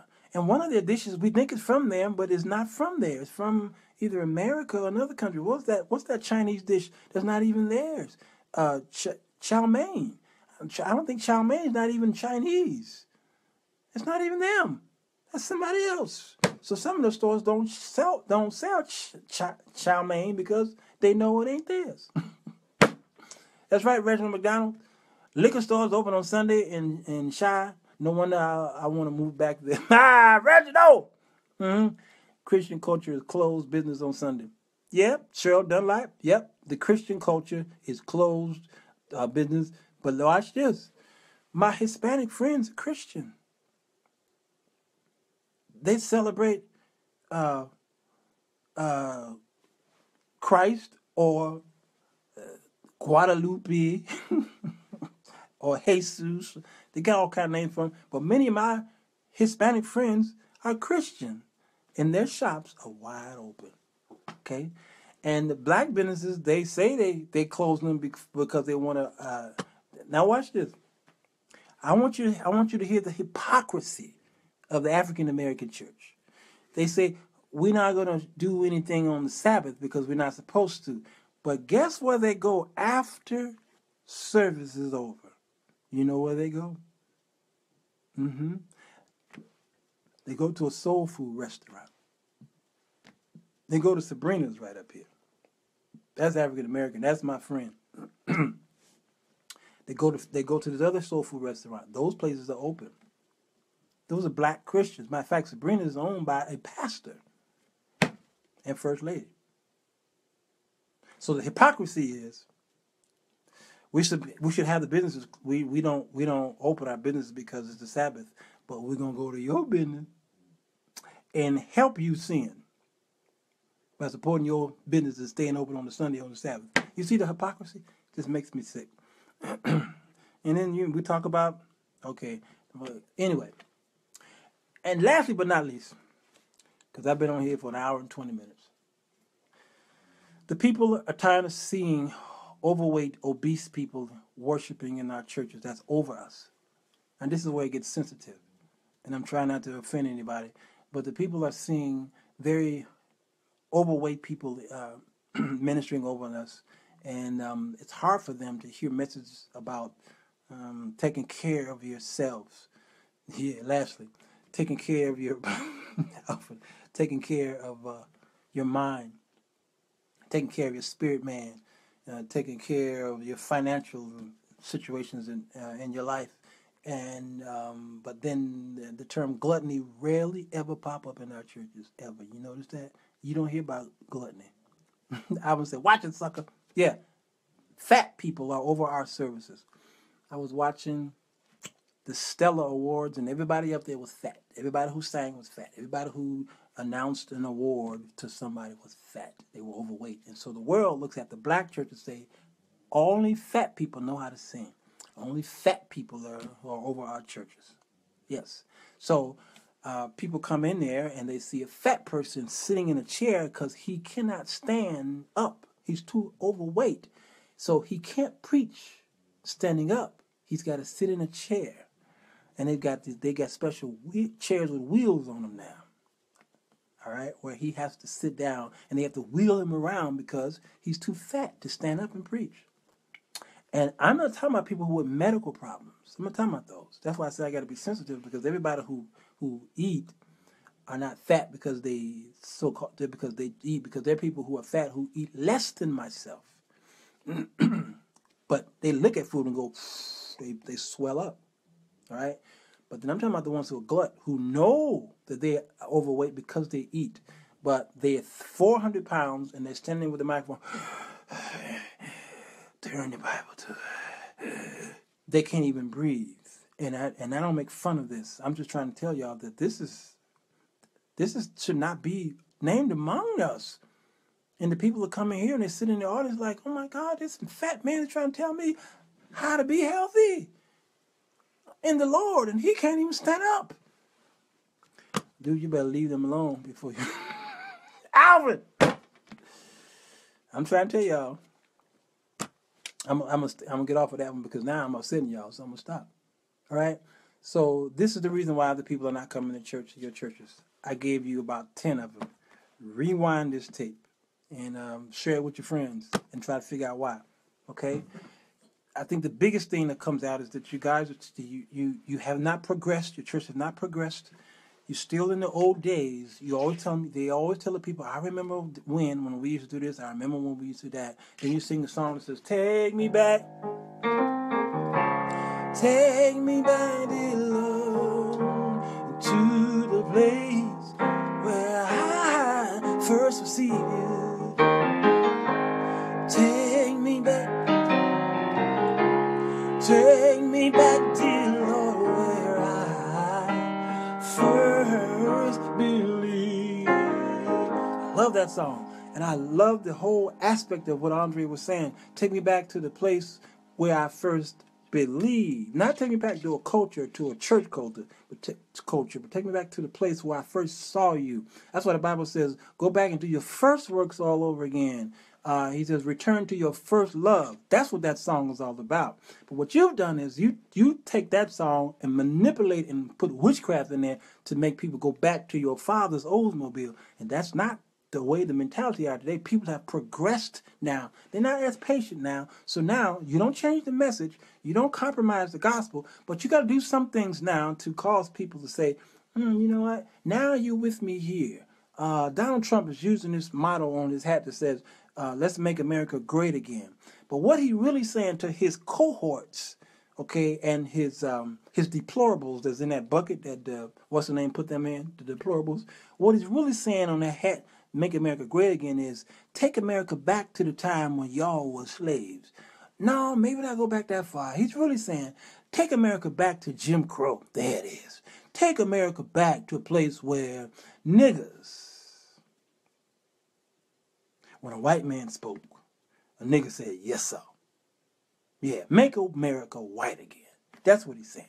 So that song, Take Me Back, some of y'all used it to take people back to that place where Sister Bobo with the wig on is talking about a hand growing out one time in 40 years. That's the only miracle that they saw. Okay. No. So what the church have done, many of my white brothers and sisters, what they did was they got rid of the cross in the church. They got rid of the pulpit. They got rid of that throne. Pastors love that throne that sits in the pulpit. That's what I'm calling it, the throne, right? He looks like a king. He sits there and he rules over his subjects well. And he's got his armor bearer on the left. His adjutant is on the right. And he's sitting there in that chair. They're making these chairs now. They look like thrones because they're real tall. And some of them got crowns on them. And the pastor sit in that chair in his throne. And he looks over his people. Yeah. And he like Nebuchadnezzar say, look what I've done. Look at the work I've done. Yeah.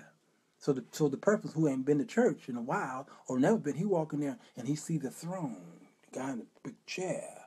And he says, oh my God, what is this? Yeah. So what happened, so now the Progressed Church, they threw that chair out of the pulpit. They got rid of it. And the pastors are now sitting with the members. They're sitting among the people.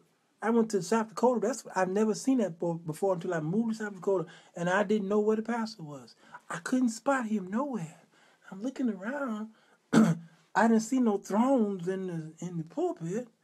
I said, well, who the pastor here? He ain't say. And they said, he's over there. I said, that's the pastor? Yeah.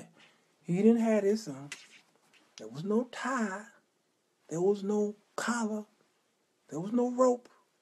He had on a pair of blue jeans, some gym shoes, and a shirt that said, I think it might have said Coca-Cola on it. I can't even remember. Okay, he looked shabby. Looked like he ain't shaved in a while. Yeah. And he was sitting over there among the members. They knew him, but I didn't. And I said, that's the pastor? They said, yeah. And when he got up, he proved to me that he was the pastor. Because he had preached one of the best messages that I had heard in 10 years prior. And I says, oh, I get it now. And the place was full. Because what they did was they throw out the tradition that Jesus was trying to tell the Pharisees, your tradition is what's killing you. You're so caught up in that, but here I am. You search the scriptures to see if you can find eternal life, is what Christ said. But he said, when you search it, you find in me. I'm right here among you, and you still reject me. Notice when Jesus came, he didn't look like he's supposed to. That's why the disciples were upset. That's why Peter was upset, because Jesus didn't look like a savior. He didn't look like a son of God. He looked like everybody else. He wore sandals and a robe. Well, the clothing of that day, whatever the skirt was, whatever the men wore, he looked like everybody else. And when he went out in the streets, they said that the prostitute and the harlots and the publicans and all the poor people, they followed Christ. But if Christ had put on a suit of that day that looked like he was, they wouldn't have followed him. And then he says, I got to go and die. And then Peter almost, I think he cussed him out. Peter said, Jesus, you bloop, bloop, you. And no, you not. And then Jesus said, get behind me, devil. How dare you? Tell me I'm dying for you, man. So today, that's why I don't wear my collar that much. Even on first Sunday when it comes down for communion Sundays, I don't even wear my collar. I built the collar. The collar didn't make me, okay? I worked hard for the collar. I didn't beg for it. They gave it to me because they thought I was worthy to have it. So they gave me a rope, a collar. I don't like wearing it. I almost hate wearing it. I don't like it. I want to fit in with the people. They know I'm an elder. I don't have to prove nothing to them. I don't like walking in with everybody, holy, holy, holy. I just sometimes I feel out of place. Let me sit with the so-called commoners. Let me be with them. Those are the people I see all week long. Those are the ones that I cherish my time with. Those are the ones who I give to them and they give to me all week long through social media, Facebook Live, YouTube, and my shows. Them the ones. Those are my members. I'm the pastor of social media. Sundays when I see y'all, I ain't seen y'all, heard from y'all all week. No phone call, no nothing. Y'all even watch my shows. And then y'all be like, I heard you got a radio show. I've had a radio show for years. You didn't know that? That's my whole point. Because you're closed-minded on Sunday. You leave there, nobody in the world know you. That's why the Bible says, he that desires the office of a bishop desires a good thing. And then it says, they're supposed to know you not only within the body, but outside. So the people don't know y'all outside. They don't recognize you. They recognize me. In my neighborhood, they know me. They know who I am, my name. They know what I do. Trust me, because I talk to them. They know. And I go to their, if it's not compromising who I am, I go to their events. Sometimes to some of their parties, depending on what kind of party it is. They know me. Because I desire the office of a bishop. Not the bishop what y'all think today. A bishop is pretty much a pastor, an elder. Pretty much what it is. Okay? So, I don't wear that stuff. Who was that said? He said he's a Baptist church.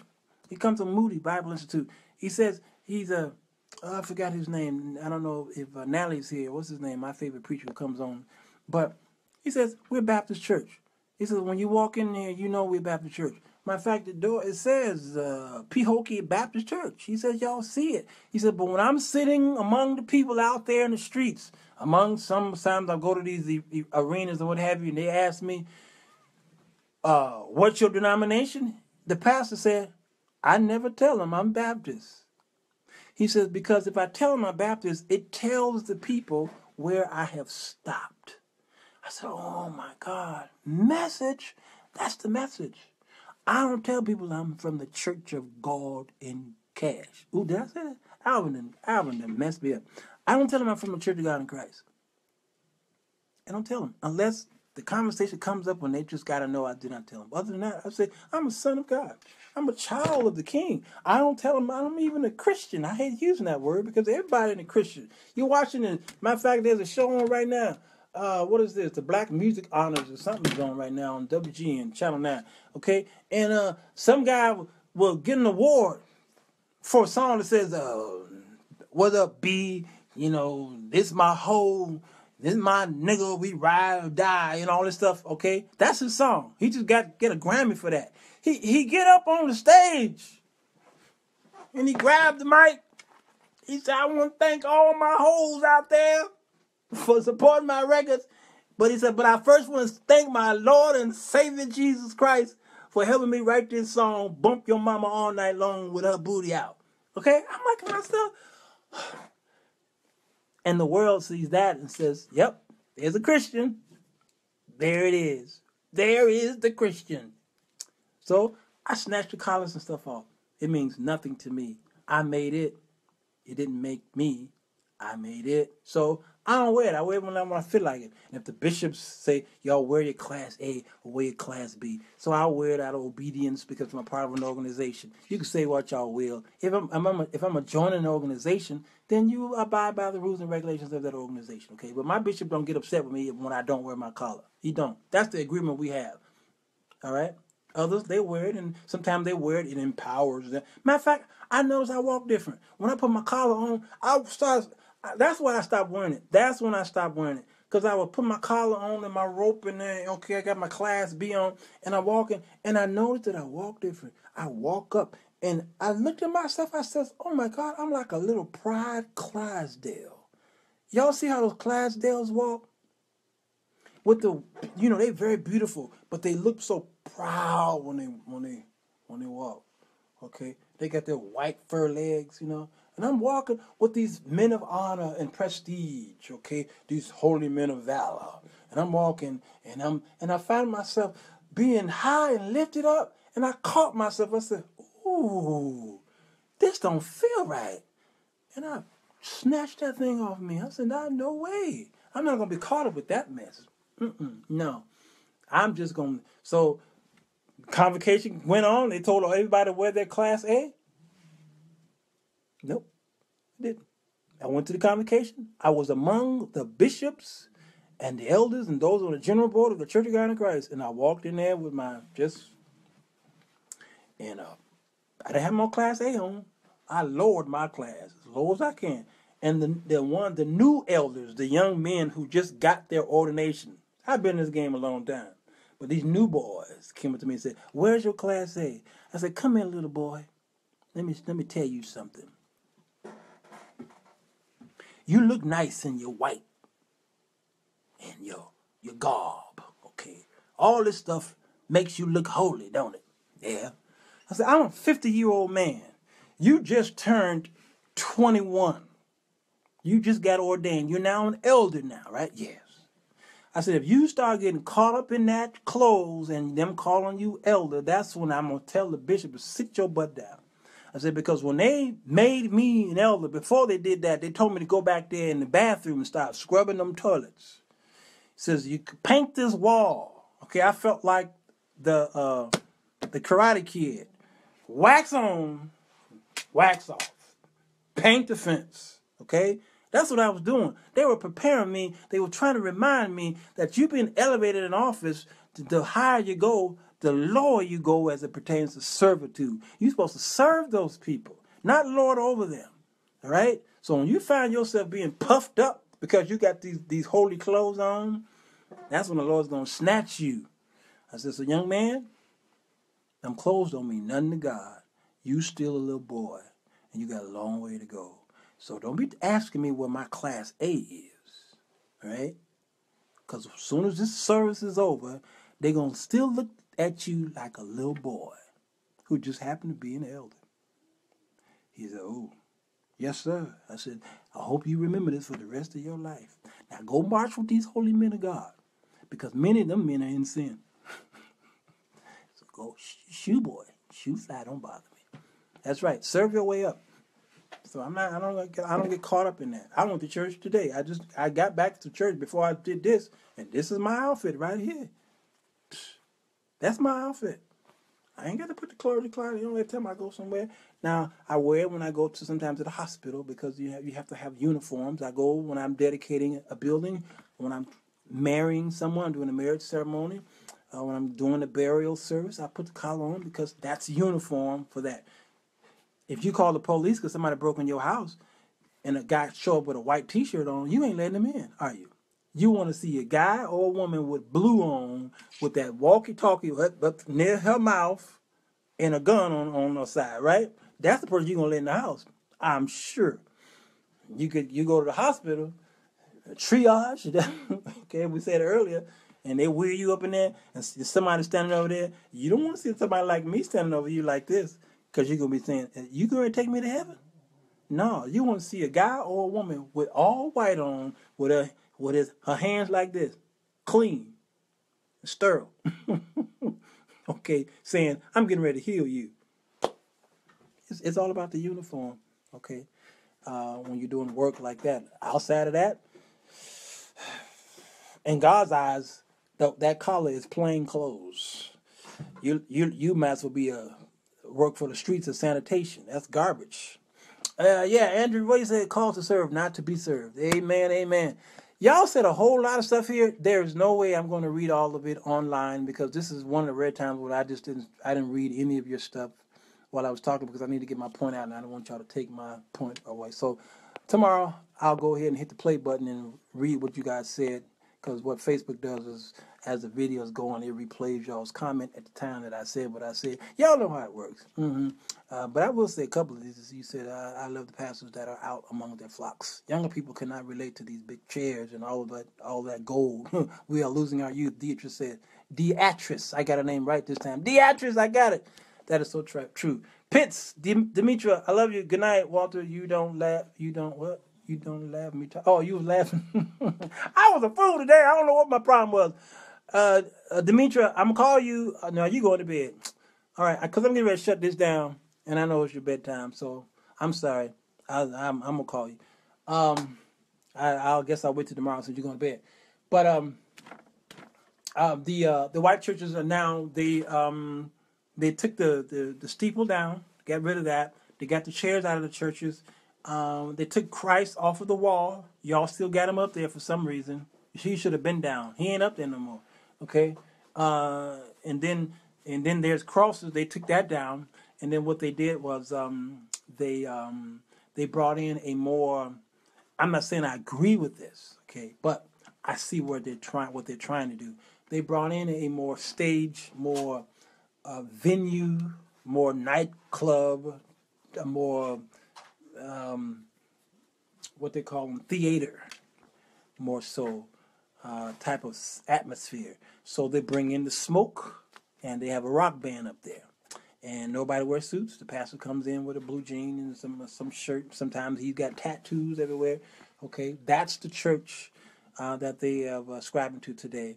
I don't feel comfortable in that particular church, because I come up in a different atmosphere. It's really about choice and preference.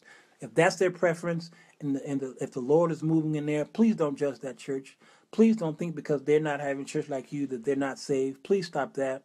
Please stop thinking that because they don't play a bluesy type sound that we have in our church. That's really what it is. We play ragtime, blues, and jazz in our church. That's most of our music is. I'm not talking about this new millennium stuff. I'm talking about from the 60s, 70s, 80s. Our church was bluesy, jazzy type songs. That's the way it was, okay?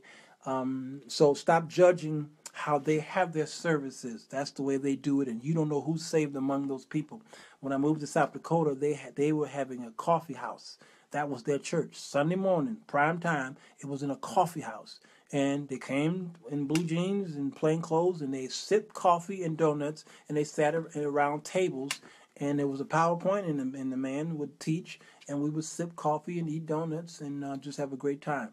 That was their church. It was very uncomfortable for me. I didn't understand what that was all about, okay? I said to myself, this is crazy. But I was brainwashed to believe that if you didn't have a piano, a Hammond organ, a guitar, and drums, and people dressed with suits, that y'all wasn't having church and nobody never saved. And I realized that the ones who were sipping coffee and watching PowerPoint were the ones who were helping me the most, and not the ones from when I would go up the street to that church that looked like the churches in Chicago, who was dressed the way I was and shouting up and down the aisles and speaking in tongues and foaming at the mouth. Those are the ones who offended me. Those are the ones when I was down and out would not help me. They would not call me. They wouldn't come to the hospital and visit me. They just wouldn't check on me. It was those people who were at the coffee house, was sipping their coffee and their teas and eating donuts and watching the PowerPoint guy. Those are the ones that were doing the work. Those are the ones I kept seeing pop up at the hospital. Those are the ones who, when the chips were down, they were giving me money, just saying that you don't owe me nothing. The Lord told me to pay for your light bill. Those were the ones. So we're looking through the eyes of our own scopes, thinking that because they don't look like us, they ain't saved, and God's going to judge you for that. Stop it. My last thing that I'm going to say is that I was at a funeral, and I've told this story before, where I was at this funeral at a church, a regular church with the steeple. I dressed up. I had my suit on because I'm getting ready to play the music. It was an unsaved person in that casket, and of course all of the thugs and the gangbangers and all of the people were coming in and marching around, viewing the body. And I'm sitting among the ushers and the nurses there at the church, and they kept saying, "Look at that woman! Look at that husband right there! Look at her! Oh, this is all just sin all around us." And I'm sitting there and saying, "Hey man, ooh, this is horrible." I'm sitting among these women. Okay, being a part of the amen corner because of all these people walking around because they look like they were sinners, all right? You can smell the smoke. And the Holy Spirit told me, get up, walk out, okay? The service had not started, and I got up and walked down that aisle and walked to the door. And the front door had glass. There's 2 glass doors where you go in and out of that church. And I'm standing there on the inside of the church, and outside of those doors were 2 people. There was a man and a woman. The man had a cigarette in his mouth. The woman, I think she had a cigarette too, and she had her skirt was so short that it left nothing to your imagination. Okay, and he was cussing, and she was standing there saying something derogatory. I don't know what it was. It was just unseemly. And I'm standing there looking at them, judging them in my mind, and the Lord spoke to me. Now this is when y'all know that God speaks to you. Okay. You don't know how he talks to me, and I don't know how he speaks to you. Some of y'all he speaks to you in dreams, but he always speaks to me in visions. I dream every night. Every single night I dream, but most of them are not God speaking to me. That's something that I should reveal openly. He speaks to me in visions. For some reason, that's how he deals with me.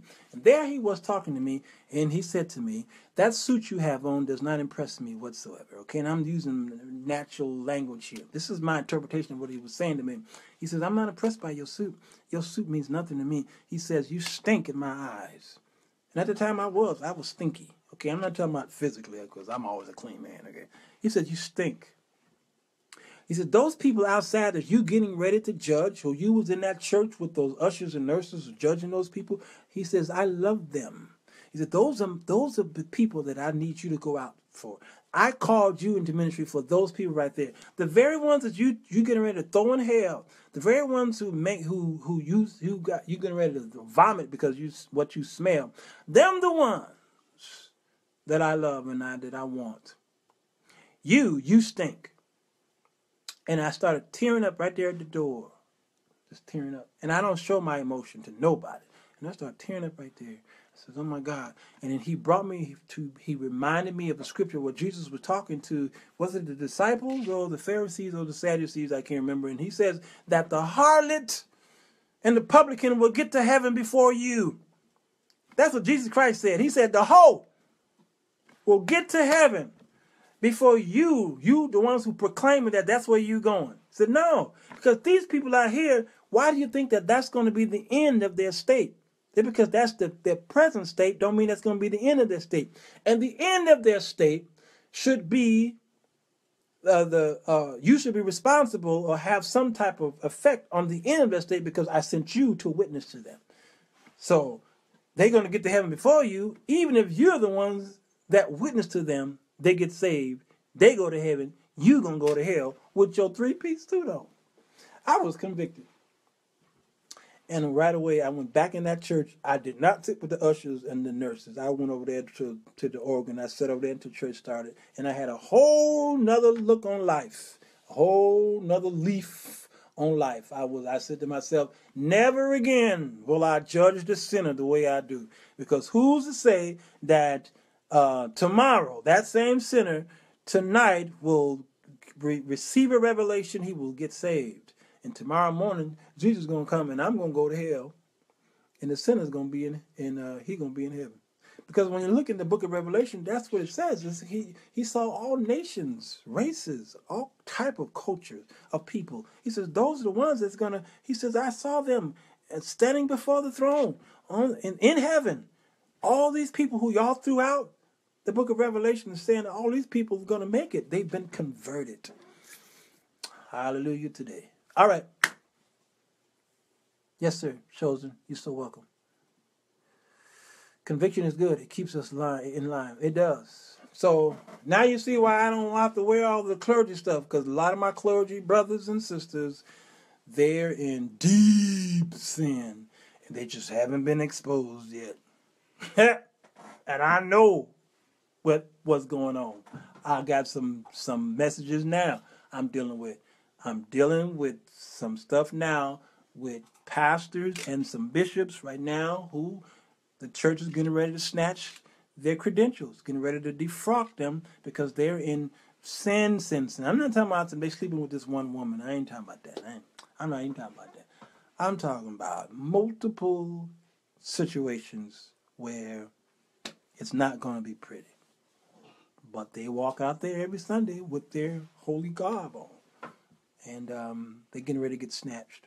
And I know that they know, and they know that I know. And but yet they preach the gospel on Sunday mornings to the sinner. And I say to myself, do you realize what you're doing?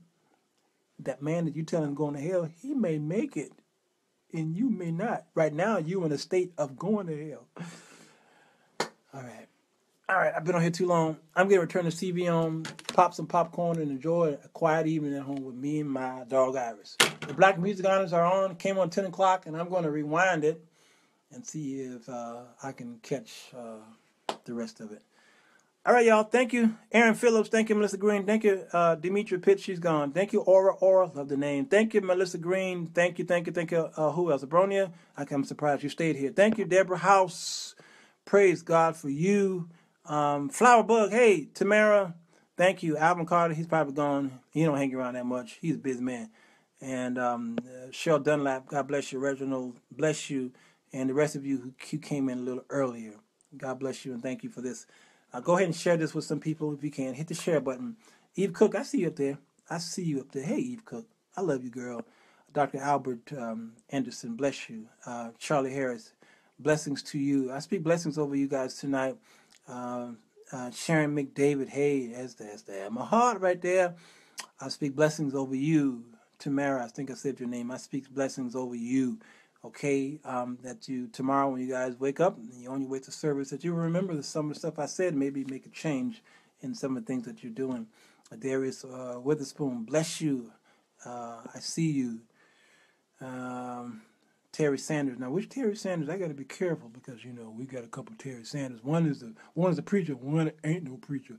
One detests preachers. Jay Humphrey, blessings to you. So that's why I got to be careful who I bless. Because if you're an atheist, I can't bless you.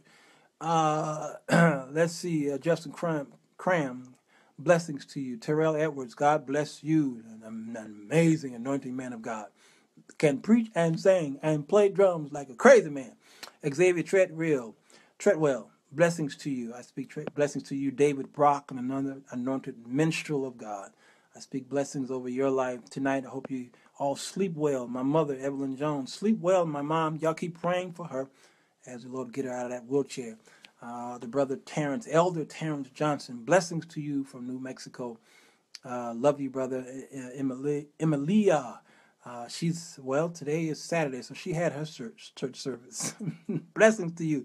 David Gill, that's Buddy Gill's brother. Blessings to you, Chris Bates, an anointed man who knows how. Now he running. Chris Bates running. Now I'll say that over this. I can say that he running.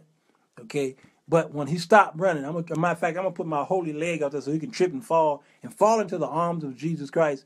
Chris Bates is my Federal Communication Commission man. In radio many, many, many years, and I love him dearly. Juanita Phillips, blessings to you. I speak blessings over your life. Betsy Ortiz, I speak blessings over you as well. Karen Williams, I speak blessings over you. Pastor Karen Williams, who will be installed this month, next week actually, as pastor of that church over there. She's doing a great work, and I love her dearly. Who else here? I think I got everybody here. I'm at the very top of this thing. Just wanted to speak blessings over all of you. Vanessa Kennedy, Carla Thomas, I speak blessings over you. The Lord has blessed you to do a work out there in the street. You're not no pastor, no preacher, elder, evangelist, missionary, none of that. But you're doing the work without the clothes, the collars, and the license. You're doing the work that others who have been licensed to do, they ain't doing it. You're doing it. And that's why God continues to bless you. And I'm going to stay around that blessing. Maurice E. Gregory, pastor, elder, I love you, man. Blessings over you. Clarence Edward Cobbs, what happened to the real piano players? I'm not talking about the keyboard players. I missed that real piano sound in church. Amen, Clarence. You're so right. I speak blessings over you. Timothy Mills, blessing to you. Evangelist Lucille Stewart, I speak blessing over your life. Abundant blessing. Kendrick Scales, the greatest sound man in the world. That man there. I speak blessing over you and Angela Bridges. Blessing to you. Lady, I'm at the top, y'all. I'm finished. Lady Rochelle Dotson Matheny. Blessings over you. She's doing a great work over there, Urban Broadcast Media. She is doing a cancer show. Cancer, not just awareness, but action. And the Lord has blessed her, healed her of cancer. And she's doing the work. She's out there getting the word out there to the people of God. So, Lady Rochelle, I love you. She has blessed me with my goddaughter, my Leah. So, thank you. And Brody and Scott, last but not least, well, you're doing the best you know how, Brony. You're doing the best. Brony always bless the men of God on Thursday nights during Bible study. So, we love her. Okay, and that's it. It's football Sunday for me. And, yeah, I understand. All right, everybody. Good night to you. Enjoy your Sunday service tomorrow. Be praying for me as I continue in this ministry. All right? A prophetic word was given to me tonight while I was at church. And all we can do is try the Spirit by the Word of God and see if that it is of God. I believe it is of God because the man who gave it to me got a good track record. So I'll tell you all about the prophecy as we get close. Love you guys.